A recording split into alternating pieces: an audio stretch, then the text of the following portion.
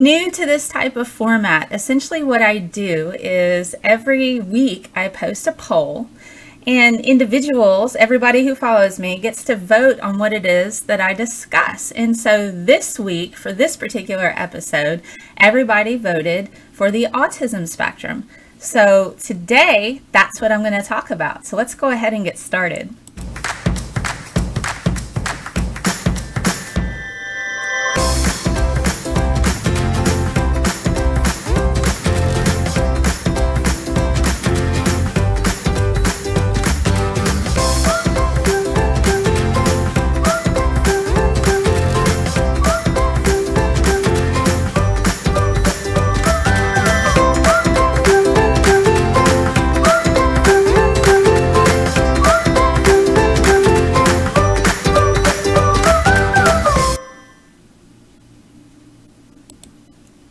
Hello, isn't that a cool intro? So I have to give props to Gonna Go For It for that. Thank you so much for making that for me. I think they popped on here. So today we're going to talk about the science of the autism spectrum. So this is a pretty, it seems pretty complicated. There are some people who think that is, hello! There are some people that think this is complicated, but what we really need to do, especially in regards to the autism spectrum, is to kind of gain a bit of knowledge about what it is exactly. So that's what I'm going to do today, is to talk to you a bit about it. So what is the autism spectrum? Well, this is a bit of an umbrella term. It covers all kinds of different things, but we have to keep in mind, again, we have to keep in mind that what a spectrum essentially is we're talking about a wide range of symptoms and things that are going on with an individual. They might have one or two of this or one of that, but it's an umbrella term. There's various awesome skills that individuals that have AS have. They possess really awesome stuff, so I'm going to talk about that. There's symptoms associated, and there are varying levels of what we would say is a disability. So we're going to talk a little bit about these sorts of things. So the characteristics that we see with people that are on the spectrum, they tend to have some social problems and communication difficulties, especially with nonverbal communication, this sort of thing. They can have repetitive behaviors, things that they do, and sometimes these behaviors are comforting for them. They also like to repeat certain words because, again, there are certain words that these individuals like, and this might be a sort of coping mechanism. They tend to have limited interests or activities, so there are things that they just love doing and that's what they want to do. But, you know, in a way, a lot of people have interests in activities that they enjoy, and there's some things that are favorite things. It's just these individuals, they're like, this is my jam and I'm on top of it, and that's all right. Now, normally, in the modern day and age, in more recent years, it's recognized in the first 2 years of life. So we tend to start diagnosing a lot earlier than we had before.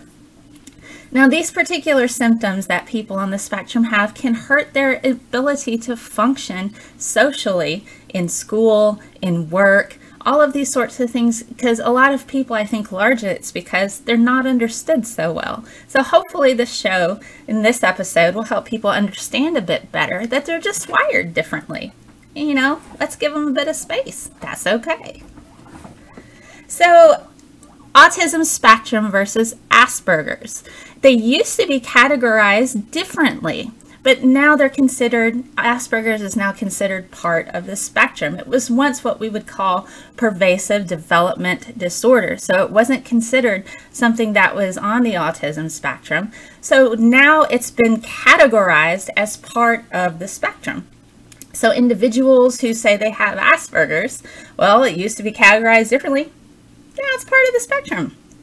Science grows and we learn stuff, and so sometimes we have to shift things around because we have a better understanding of it, and that's a good thing. So let's talk about some of these behaviors. All right, so people on the spectrum can have restrictive repetitive behaviors, meaning that they repeat certain behaviors. They can have unusual behaviors. They can be overly focused on certain parts of a thing. I've worked with some children on the spectrum. There's one that just loved owls. owls were her jam. You know, you're like, oh my gosh, owls. So it might be owls for 6 months. It might be deer for another 6 months. It might be race cars, particularly a part of it, and that's okay. So they can be focused on certain interests and moving objects or parts of objects, and they can have a lasting, intense interest in certain topics. They might really love art, you know, numbers. They pay attention to details. There may be certain facts that they're just, you're like, I know a person who knows all about a particular thing. I'm going to go to talk to them.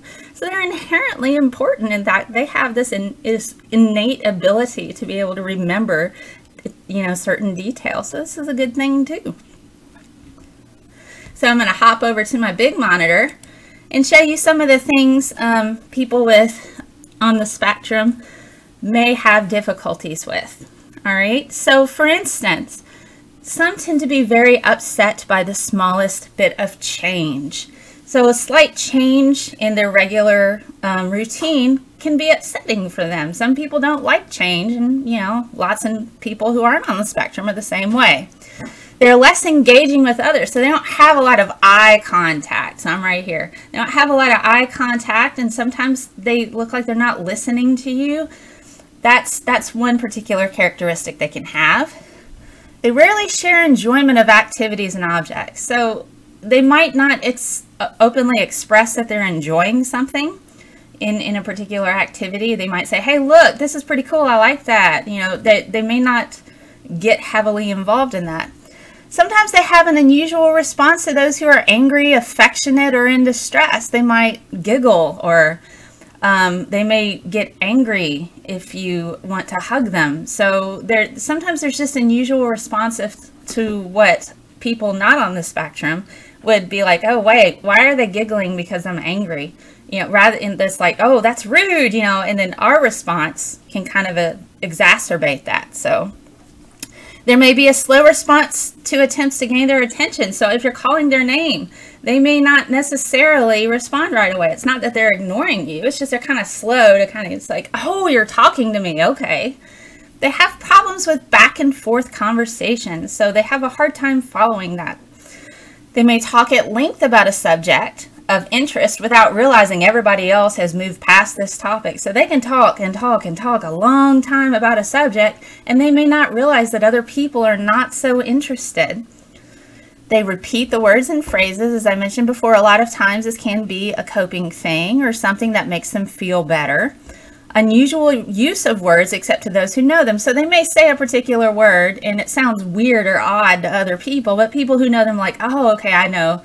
They're saying that word. They probably need a little bit of time to themselves and they might be overwhelmed. So different types of words can mean different things to people that are on the spectrum. Sometimes their facial expressions and gestures don't really match their phrasing. So they might be talking about something that's upsetting and then they're laughing about it. And you're like, wow, that's really not funny. But to a person on the spectrum, sometimes it doesn't match up. They might have a sing-song voice or robot-like tone. That's something that's kind of characteristic of individuals, certain ones on the spectrum. And sometimes they do struggle to understand another person's point of view. So let me take a moment to talk a bit about some of these. So essentially, when we're dealing with people that are on the spectrum, I had a particular student one time who was on the spectrum, who liked the robot tone type of voice, didn't engage so well with others, super smart in my class, didn't like writing vocabulary words, needed some time to himself. I knew he understood the information because I could give him a task and he would pass it. So I diversified my activities for this individual. I'm like, okay, this person doesn't like doing definitions. I'm going to give them something different to do. He liked to draw. So I'm like, here you go. Draw me a picture of a cell and label all the parts and kind of tell me a little bit what they do. Easy. Easy fix. Easy fix as a teacher. Now, other students understood that he's a bit different, but I would also diversify their assignments and allow them, okay, you can pick one of these assignments. So I just kind of was like, you know, it was like a blanket thing. Everybody got to pick which assignment they wanted. I just made sure I threw one in there for that particular student that they would enjoy. it's not that difficult to modify your classroom. And so when I say this, I'm not saying, I need people to understand, they're just wired differently. They're not broken. They have preferences just like anybody else. And it's not that hard to kind of tune towards that. All right, so also dealing with people that are on the spectrum. They may have other difficulties, such as being very sensitive to light, noise, certain types of clothing textures. You know, some people are allergic to wool, and so they can't wear it because it makes them scratchy. You know, those are people that aren't on the spectrum. So certain types of clothing can bother them, even temperature. They may also experience some sleep problems or digestion problems and sometimes irritability. But to me, you know, we're all kind of a bit of a spectrum because we have our own preferences and our own things that we like and don't like. It just seems to be more pronounced in these individuals.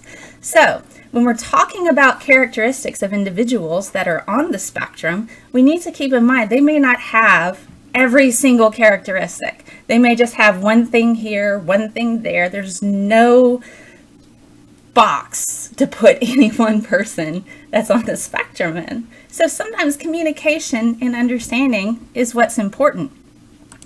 So I'm going to go back to here. All right. So yes, this is kind of what I'm getting at. I want to talk about how symptoms and behaviors for people on the spectrum can vary. It is a spectrum, combinations of various traits. There's no one fits all. There's just nothing like that. And people can experience a few, combination, or all of these symptoms. It depends on where they fall, more intense or less intense. So that's kind of where it comes to where you just have to get to know a person and see what it is where they fall. All right, so I'm going to pop back over to here. Let's talk about the awesome things that people on the spectrum have. So what we found is about 46%, according to the CDC, 46% of individuals who fall on the spectrum have above average intelligence. They learn in detail. They pay attention to specificities. They have exceptional memory. They have strong auditory and visual learning, so they can remember and hear things, you know, and remember just from that very well. They tend to excel in math, science, music, and or art. You find these individuals, and a lot of reason for that is because of their attention to detail and their good memory. So they have phenomenal strengths. Also, let's talk about how cool their brain is. So there have been a scan of people that are on the spectrum, and what they found is these individuals have highly symmetrical brains. You know, we consider ourselves left brain and right brain. I'm a little more left brain, or I'm a little more right brain. We have that. Well, guess what? People on the spectrum tend to have equal amounts of communication between the both. So they equally interact. So we think that this is linked to their ability to have exceptional memories and be able to pay such attention to detail. Isn't it interesting? But there are studies that are still going on to where we're trying to fully map what we consider, you know, a brain that's not affected by any particular, you know, mental thing. You know, I'm careful about using the word mental illness because to me, since we don't know what a healthy brain looks like, because we don't have that science yet, I would think that everybody falls on a spectrum somewhere, and we all have different things, and they just show up more in other people than others. So I use that term loosely because I don't know that there is such a thing as a fully healthy brain where absolutely nothing's going on and has never happened. To me, that seems implausible. So what we do know, though, people that we would say are on the spectrum have highly symmetrical brains, and this they feel is, or they think, is linked to their ability to have fantastic memory and such attention to detail. So that's pretty cool. Whoops. Let's go over to here. All right, so let's talk about, oh, that GIF is terrible and I didn't test it. So we're gonna just pause it. for a second, and we got like some kind of fading thing. Sometimes the GIFs don't work so well on my all my presentations. All right, so let's talk about diagnosis. Testing tends to happen in about 18 to 24 months. Excuse me. And it's earlier if there's a family history. So earlier screening might be needed if a child is at high risk. And what we mean by high risk is they have siblings who have it. If there's, if people are on the spectrum in their family, if they were born premature, if they have low birth weight, all of the things early, they take into consideration a lot of different things. And so what happens is they will be referred to a child psychologist and a child psychiatrist and or a speech language pathologist. Let's go to the next one. All right, evaluation. Boy, that is just really, okay, I'm going to pause it. Woo! Wait, let me go back one. We are just, that is, okay, I got it to stick in a good, decent spot. All right. So in regards to evaluation, oh, live TV is so fun, isn't it? In regards to evaluation, what do they look for when you go and they're trying to evaluate you? They're like, okay, what have we got here? What's going on? Well, they look at your cognitive level, the thinking skills, language abilities. They look, depending on when somebody's being screened, they look at age-appropriate skills in the 18 to 24 age, eating, dressing. And since it's a complex type of thing, they might also do blood tests and hearing tests. Another thing, let's talk a bit about what happens if you get diagnosed much later. So let's say you're a school-age child or an adolescent.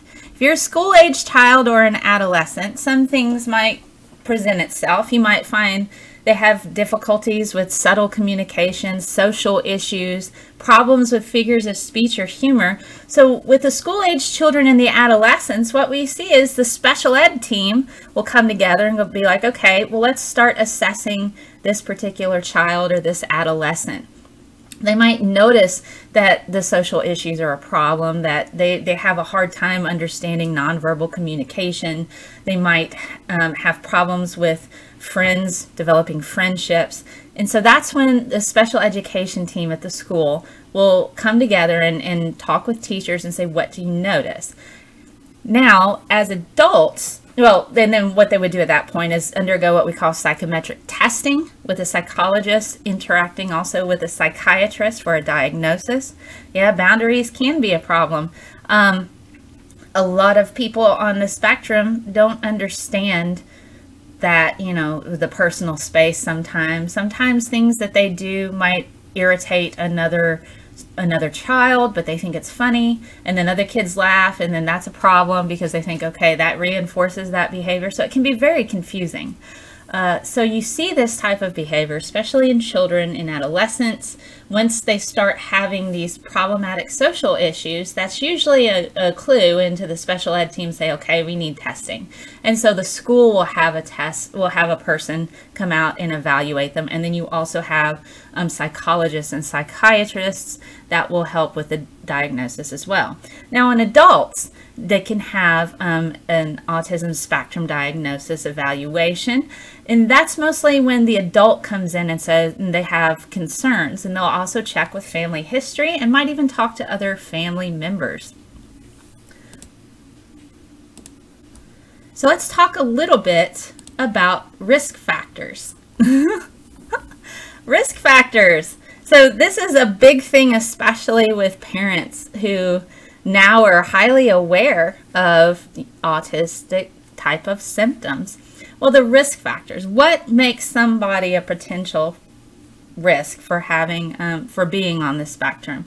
Boys are more likely to be diagnosed than girls. They do know that, and there's a pattern in that. Siblings on the spectrum. If you have siblings on the spectrum, then you're at risk for having that. Genetics. There is a link to genetics in regards to this. And also older parents. Well, and they found like with genetics, about 20% of children on the spectrum also have other types of genetic conditions, including Down syndrome, Fragile X syndrome, tuberous sclerosis, among others. Coworker really had to fight to get access to resources for her son. Yes, that is very difficult, and I have a family member who had to go through a lot of problems with their board of education to get the school to recognize the diagnosis. And that family member had to get other groups involved, including Autism Speaks and another local autism group. And once that started happening, they actually probably could file through, a violation of civil rights because of the fact the school ignored the diagnosis. So it's important to know what your rights are. And that's why sometimes if you're having a problem getting your school to recognize the diagnosis, make a phone call or shoot an email to a local group, and they can work as an advocate for you.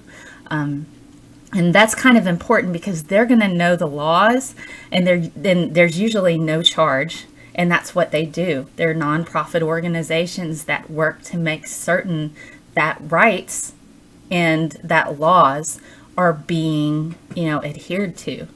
And this child was in danger.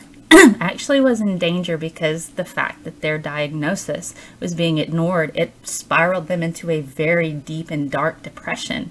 And that was at the fault of the school for ignoring the diagnosis. So, and the parent was heavily active with the administration and regularly talking to them like, what are you going to do? What are you going to do? What are you going to do? So I understand to a degree of what, that family member went through.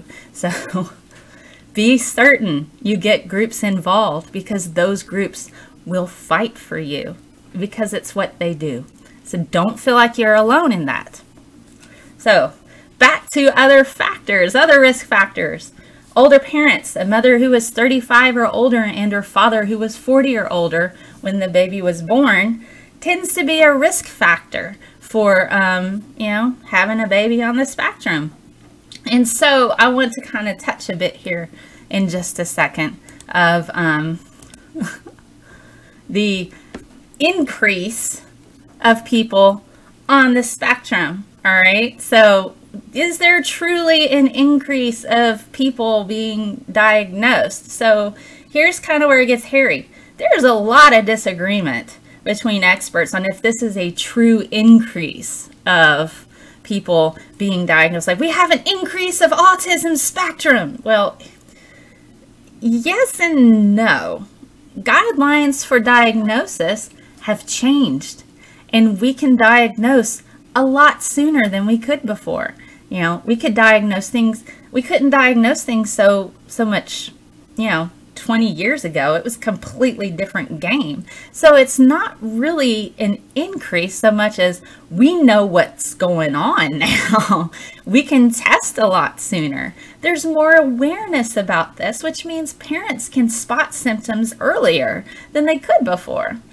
And doctors can diagnose in adulthood now. That wasn't even a thing a handful of years ago. That wasn't even a thing.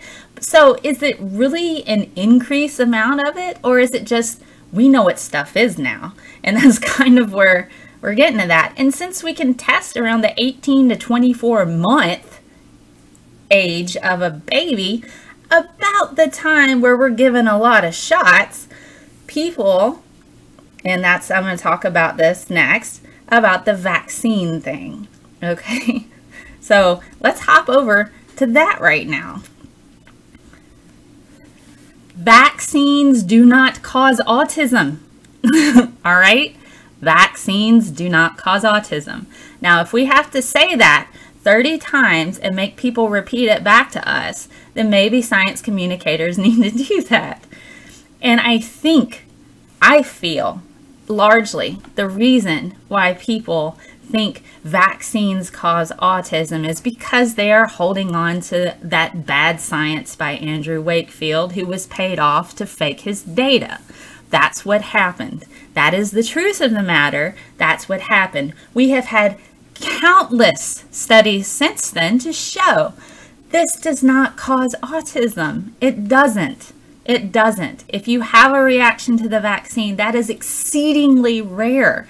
And usually there are other symptoms that your doctor can recognize well in advance if you take your child to the doctor through all the pediatrician type of appointments. And if you've had any history of family members reacting to a vaccine previously, you need to tell your doctor that. Because then if you have a reaction, they can choose other means to help with your immunity. All right, so there was a study involving 1.2 million children, largest study ever, a meta-analysis that looked at 1.267 million children, shows no link. There's no link, and it's at 96%, accuracy, that there's no link to MMRs, to any of that put children on the spectrum whatsoever. There's no link. If you don't vaccinate your children, it not only hurts your kids, but it also hurts immunosuppressed people who don't have the choice of getting vaccinated because of allergies, because of other conditions. Cancer patients, they can't get vaccines because they're immunosuppressed. Elderly people, other babies, who haven't been vaccinated yet. You are hurting. You're a potential health risk to everybody else who doesn't have the choice of getting vaccinated for various health reasons. So if you don't have a history of anything in your family associated with vaccines, vaccinate your kids, vaccinate yourself. There's no reason for that. Okay, so another thing. People who say, vaccines caused my child to get autism. Think about when they get diagnosed, 18 to 24 months. 18 to 24 months. Around the time you get a lot of vaccines, we can diagnose that young. And it has nothing to do with vaccines. It has to do with the fact is we know what we're dealing with now. All right? We know what we're dealing with now. Okay? So it's okay. It's all right. It's going to be fine. So that's my vaccine spiel. Your brother has it too? Oh, your brother is on the spectrum? Hey, there ain't nothing wrong with that, in my opinion. You're different, not broken. And I'm going to talk about that in a minute. So let's talk about treatments and therapies. All right. Therapy is a good thing. It's good for anyone. I went to therapy for a little bit to deal with a thing, and it was all right. Taught me coping mechanisms to deal with an awful thing that I was going through at the time. So ain't nothing wrong with that. All right, so treatment and therapies. So if you have a family member or friend that's on the spectrum, sometimes it helps to join an autism spectrum support group so you can know how to respond. Educate yourself. There's so much information available. Now, if you're a parent and you have a child who's on the spectrum, you want to develop an intervention plan. Now, this is what a lot of educators call an intervention educational plan. Your dear friend of mine is on one of the most awesome people you know. Aw, so you have a friend that's on the spectrum and it's an awesome person. They're really good people. You just have to kind of spend some time to get to know them. So if you're a parent, there's something called an intervention education plan, IEP.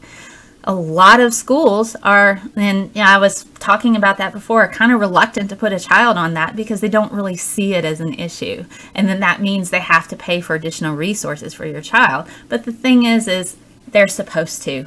That is their job. And if they cannot provide an education for your child, they have to pay for your child to go to a private school. They probably don't want to do that. So if you kind of throw that out there, you're like, hey, come on now. An IEP essentially is where your teachers, along with the school psychologist and your child's doctors, will work together about figuring out what the needs are individually for your child associated with the symptoms that they have or they present when they're on the spectrum. And all they really do, and essentially, being a teacher, I've had students with IEPs, if you just take a few minutes to read a little bit about the various characteristics. Hello! If you read about the various characteristics, it's not that hard to kind of, I just offered, whenever I needed kids who needed printed out notes as opposed to reading notes, I just offered it to everybody. Does anybody need a copy of the notes to copy from if they can't see so well? You're not singling out a kid. It's quite easy. Pick your assignment. Which assignment would you like to do? I have 3 options here. They all teach the same thing, just 3 different ways. Offer it to everybody. That way you're not singling out anybody. Everybody has an opportunity to benefit. And it's not that hard. You don't have to do anything special if you're just like, here's copies of the notes. Who needs it? You know, or can everybody see? Okay, you can't. All right. Oh, you want to sit over there? That's fine. Just be quiet and get your work done. I mean, if you're easygoing about it, it's not that hard. But a lot of teachers think, oh, I got to treat this kid special, because they don't understand. And I'm not knocking teachers. It's a hard job, and I've done it. So I'm just saying we kind of need to shift over to making accommodations is really not that difficult. So working in that intervention plan is important. And if you need to, contact local advocacy groups. I'm familiar with them. Autism Speaks. There's a lot of different groups in the area. So if you're having trouble understanding what your rights are and what's available as far as resources, contact local groups. Usually your school will know. Your doctor might know some groups. Yes, what we define as normal even have different learning styles too. Exactly. But here's the thing. Part of the thing that we need to teach our kids and teach grown-ups is you are responsible for your own education, but you know, you can learn differently. So learning about how you learn is important, and you can communicate that to your instructors. You know, this is how I learn. And you're like, okay, let's do this then, you know. And another thing to do, so if you're having problems with a school district or with your job, contact local advocacy groups to kind of find out, you know, sometimes you have to kind of go that route. Maybe if these, oh, okay, I'm going to block that person. Yeah, we don't have hate on my channel, so we don't do hate here. Anyway, another thing you can do is get a notebook of information. Essentially, hold together a notebook and record the evaluations from your doctor, information from your doctor. Well, sometimes I think people who pop on my channel are like that. They expect some kind of response out of me that's negative. I just block them. You know, I wish I could have an in real life block button. That'd be great. You have been blocked by Scientist Mel because I cannot deal with you right now. You know, some people just don't want to learn and they want to be rude. And when I recognize that, I'm like, hey, you're not here to learn. You're here to be rude. Block. Willful ignorance cannot be educated, especially when it's driven by hatred. So we're just not going to go there. Anyway, so back to the stuff that matters. You buy one of this. It's like that you want to learn. Yay! Learning is cool. So if you keep a notebook and record doctor evaluations and any information and feedback from teachers as well as family members, educators, anything you can kind of do to kind of piece it together and figure out what characteristics your child or family member has and kind of learn about them. It's very, very useful, because since this is a spectrum, people might have 1 or 2 things, or they might have a whole lot of things. So it's important to kind of understand what are the characteristics that are exclusive to the person in your life, because it can vary, you know. All right, medications. Sometimes medications are needed to deal with irritability, aggression, repetitive behavior. A lot of people who tend to be on the spectrum can fall into a loop of thought. And this can be problematic, especially if they're thinking on something particularly dark. So if they start to spiral into a dark place, they can latch on to a dark idea, and then it just keeps going on loop in their head. And sometimes it's hard to pull them out of that. So that repetitive thinking and that spiraling and that looping, sometimes you have to have a medication to kind of go in and give them a longer fuse to kind of prevent them from spiraling into this deeper thought to where, you know, they're just kind of losing their attention. There could be hyperactivity, Again, tension issues, and sometimes it's associated also with anxiety and depression. The inability to make friends and to communicate effectively with people in their lives is exceedingly frustrating. I can't imagine how hard it would be to try to sit there and try to figure out people and not be able to understand nonverbal communication and understand when a person's doing this, they don't want to talk to you, or if they're doing this, they're interested. So they have to learn. They actually have to learn what nonverbal communication means. And so sometimes it takes longer to do that. And that can be a link to anxiety and depression, especially associated with social interaction. So sometimes they need a medication to give them a bit of a longer fuse to where they're not automatically, I'm so frustrated and this is depressing because I can't make friends. I don't know what they're saying to me and I don't understand this. That's what they're going through to a degree, is in trying to figure all that out. Things that people who aren't on the spectrum understand. Oh, this person's mad at me. Somebody, who's on the spectrum doesn't understand that that's what that means. It doesn't process the same. So they have to actually learn it. And that can take time. So hence the anxiety and depression. Fair enough. You had to read psychology textbooks to understand. But hey, that's okay. We all have to learn things in different ways, and not everybody's going to be good at everything all at once. That's not how the world works. There are things I'm terrible at. I can't draw. I can't draw at all. It's terrible. I draw stick people, and I can make them say things to each other with word bubbles. That's the extent of my drawing ability. If somebody asked me to draw something like phenomenal, I'd probably cry. Because I'm terrible at it. But, I could probably learn, but I don't want to.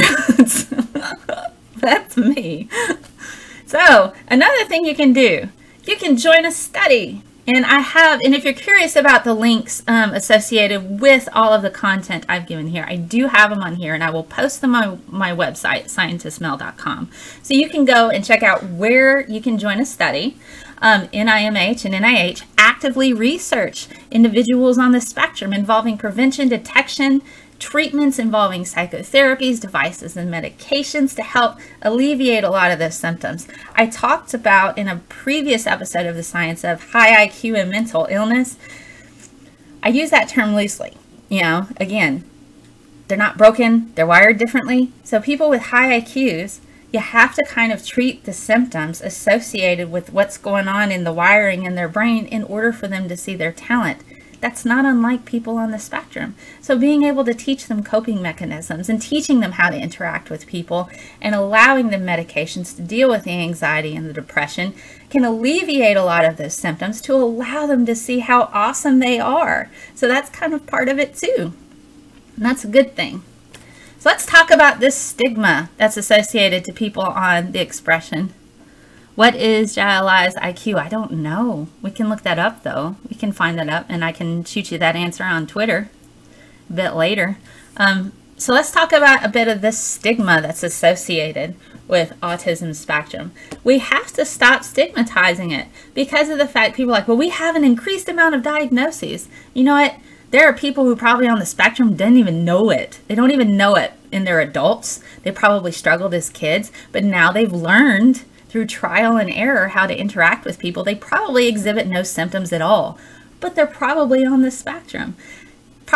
So there's probably a lot of people that have fallen on the spectrum, and the thing is, we got to stop stigmatizing us. They're just wired differently. They see things in different ways, and that's okay. They're inherently valuable to us. Is people who are on the spectrum are able to look at things in a perception different from others, and so that makes them great at art and music and science, especially with problem solving, because you're looking at a thing, you've been looking at it for 2 weeks, you have somebody on the spectrum go, hey, you needed to do this right here, and you're going, oh my gosh, you're right. If I had fixed this one thing, I wouldn't have been staring at this for a whole week. So people with different perceptions are inherently valuable to our world, especially in problem solving. And everyone is a spectrum of different things. That's kind of what, being alive is. We have various characteristics. We have things that define who we are that are different. So let's try to get out of this mentality that people who are on the spectrum are broken. They have symptoms And some symptoms are stronger than others. We just need to work to kind of treat them to help them have, a life to where they can see their inherent wonderful traits and have those present themselves more. That's really all that we're doing, And some people have more profound symptoms than others, and so we treat them differently as far as like with treatments. So let's just kind of destigmatize it. Everybody's different and we're supposed to be. I can't imagine a world where everybody was the same. Gosh, that would be boring. We wouldn't have like the bright minds that we have. All right, so how do we respond? I'm almost done. We're wrapping up here in a bit. How do you respond to somebody if you know they're on the spectrum? First of all, you need to educate yourself. You need to make sure you understand what it is.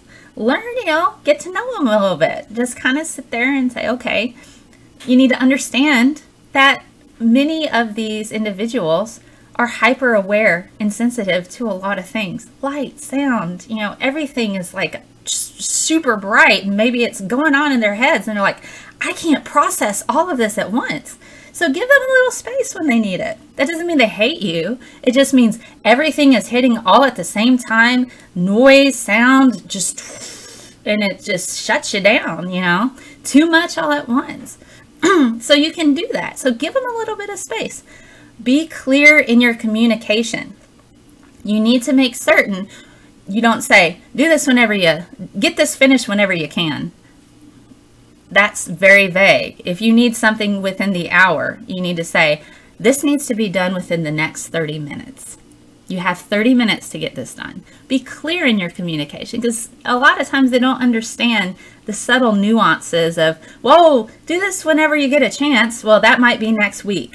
So you need to be very clear and concise in your communication. They're not trying to be rude to you. They're just trying to get you to understand, we need clear instructions.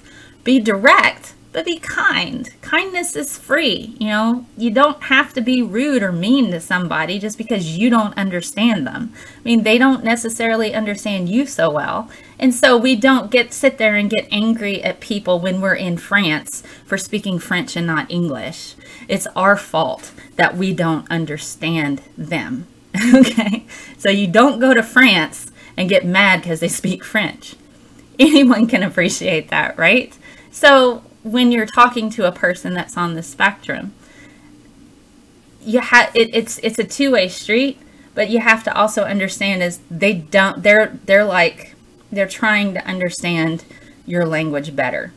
Okay? They're not going to get mad at you for not communicating, so much. So at the same time, you need to not get mad at them if they don't understand you. That's not a thing that they can fix right away.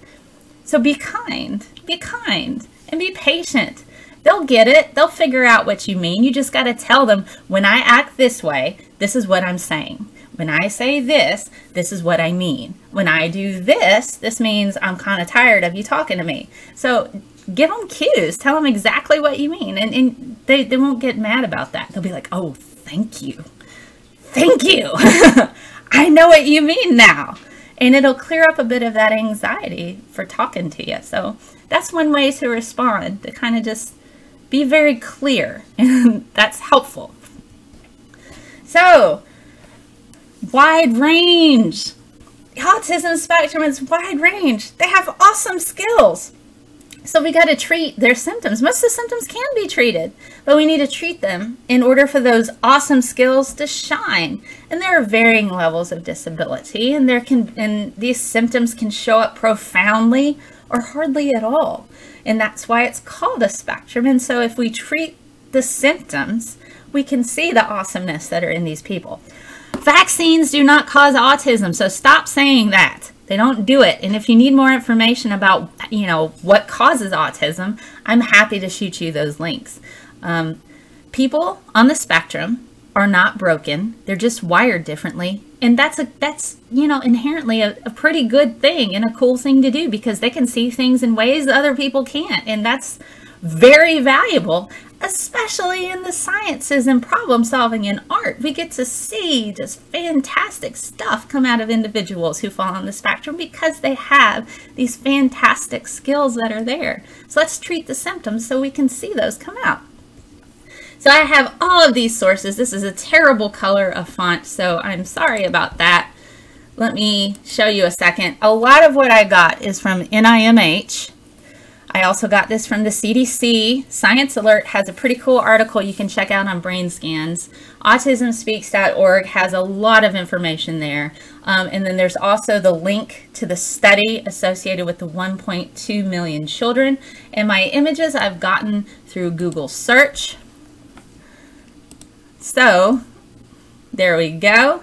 I want to take a moment. That's the end of the talk, but I want to take a moment to thank my patrons on patreon.com. My pledges start at just $1 a month, and all of these people here get early access. I have an audio podcast called Hey Scientist Mel. They all have early access to it, in addition to exclusive video content, and it starts anywhere from $1 to $50 a month. And depending on your level of pledge, you get extra stuff and rewards. Well, thank you. And these people make it possible. Tony, someone who's anonymous, Mark, Jen, Carl, Anthony, Paula, Zachary, Patrick, Tony, Tristan, and Jennifer, thank you. I've been able to get all of this stuff here, scientistmail.com, I've been able to get and put it together because of my patrons. And so I have to thank them for that, because now you have a website to have access to all of my educational resources. If you're a teacher, all of my slides are there. My audio podcast is there, the older episodes, and then I update it each week. I'm Scientist Mel everywhere on the internet. YouTube, Facebook, Periscope, patreon.com. If you can contribute, this is my only job right now. So $1 a month actually goes a long way. And I'm donating all of the pledges from September to St. Jude Children's Research Hospital this month. So I do contribute to research as well. So, hey. And that has been Autism, the Science of Autism. I hope you guys enjoyed it. You're welcome. Thank you so much for hopping aboard. And if you have any questions or you want to talk about things, hit me up on Twitter. That's usually the best way to get me. Or hop over to scientistmail.com and shoot me an email and check out all of the sources there where I have it. So thanks so much for hopping aboard. I hope you guys enjoyed it, and I will see you guys around. Have an awesome day. Bye.